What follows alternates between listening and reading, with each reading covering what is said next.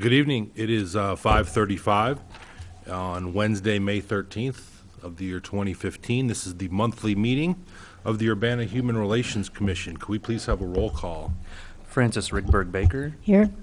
Kevin Bowersox Johnson. Daniel Larson. Here. Lisa Mosley. Peter Resnick. Here. And Aisha Lamb Sobe. Thank you. Lacking a quorum, we cannot officially approve the agenda or minutes from last month's meeting, but are there any items that you would like to add to our agenda for this evening? I saw there was an indication on the agenda that maybe we were going to defer discussion of A&R Mechanical anyway, so we'll skip that until next month. Absolutely. Okay. Fran? Okay. We are then jumping to public participation. Seeing none, hearing none. We can look at some old business. I think essentially we've approved the draft, Right. but obviously I just wanted you all to see it before, honestly, I just wanted you all to see the very final one before we published it. Yep. Thank you, Todd. Are there any questions about the final one? Excellent. So we will go ahead and publish that. Excellent. And that wasn't waiting on a vote. We voted No, last you voted time. last time. I just wanted Great. you to see it one more time. Thank you. Additional exciting news, we have an introduction to be made. We are so happy to welcome Alex Batista, our interim HRO officer, to the commission. We are excited to meet you and excited and look forward to the coming months. Sorry to put you on the spot, but if you would, could you just tell us a little bit about yourself publicly and anything you'd like to share, Alex? Yes, thank you for that warm welcome. I am very excited and looking forward to working with the Commission on building an inclusive and diverse community. I have a varied background. I have human resources experience. I have some legal experience. I have some organizational development experience. And I'm looking forward to bringing that all to bear here for the benefit of the community. And also to work with you to grow some of the initiatives that we have currently pending. I just look forward to getting to know all of you as we move forward.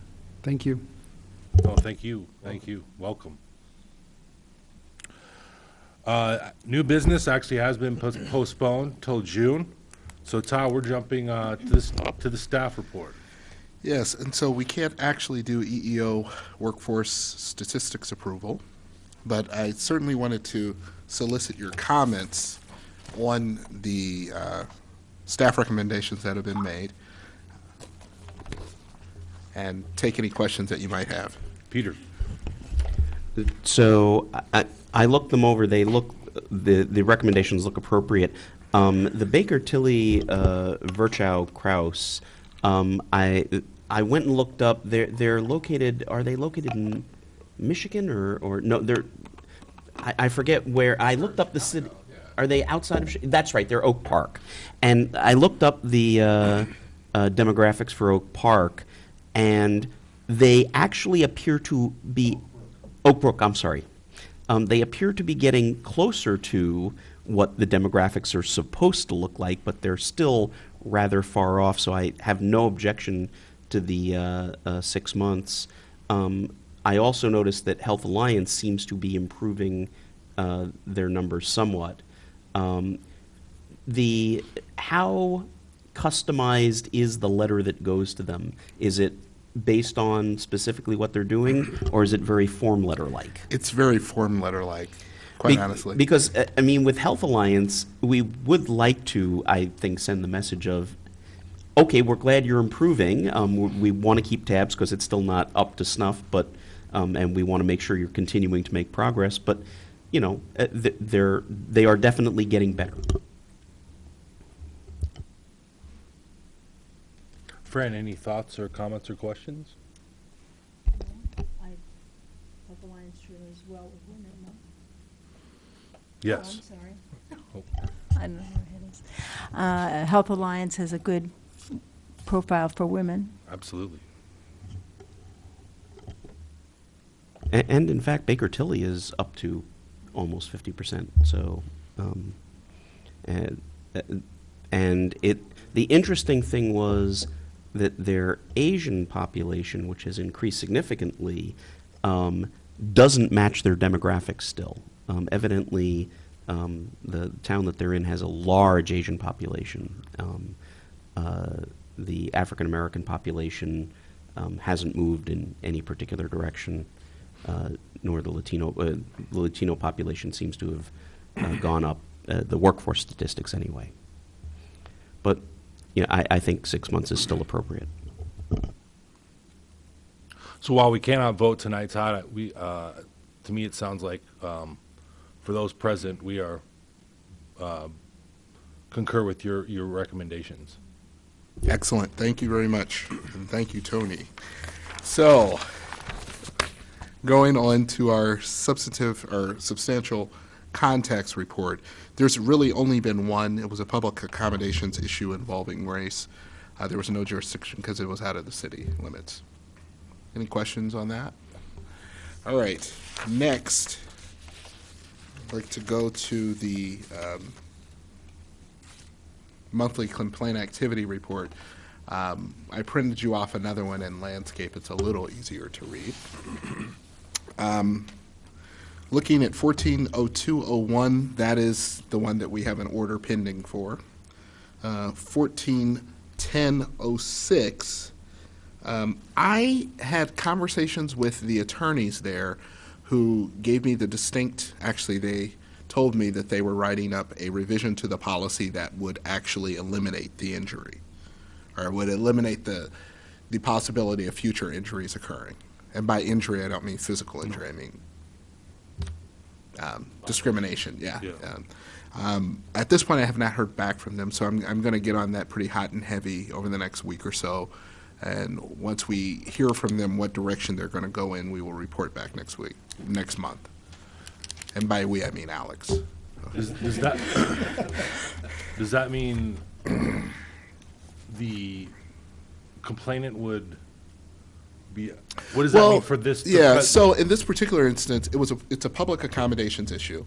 So ultimately, there was an issue for the complainant. That issue was resolved fairly quickly, because it had to be, based upon the need. However, the ongoing concern is about the policy, and that's what we're trying to get addressed. Thank you for that clarification. Yeah, thank you for asking. So 150301, we've gotten the response, and we are currently reviewing I skipped one, I'm sorry. 141107, we have the response, we're reviewing the response, and the same is true with 150301. Any questions on those? All right. In the budget item, we would just note that there has been an expense that Tony has helpfully highlighted for me, and that was the lunch for the HRC meeting that we had last week. Other than that, I don't think there are any additional changes. Otherwise, Tony would have highlighted it. Any other questions for me? All right, that's it for me. Okay. And I just want to say it's been wonderful working with you all. So we'll move on to announcements. While we are quite happy to have made the introduction of our interim HRO officer, Alex Batista, today, that also means we are saying goodbye to Todd Rent. Personally, Todd and I have met on a handful of occasions. Those meetings have been incredibly enlightening for me, educational, informative. They've been kind. Todd, for me, you're the essence of a true public servant. I've been so impressed by your enthusiasm, your knowledge, your desire for fairness, for justice. We will miss your smile, your laugh, your wonderful guidance, and of course we will be seeing you around, just in different capacity. We want to thank you for these last few years. It's been a true honor working with you, and we want to thank you immensely.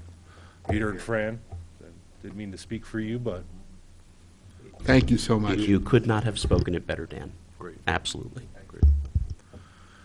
So, wow, so in honor of Marion Knight, we are in rapid fire. We are through this meeting, and maybe even beat his best time. Not that we don't take our charge seriously. We can say this meeting is adjourned.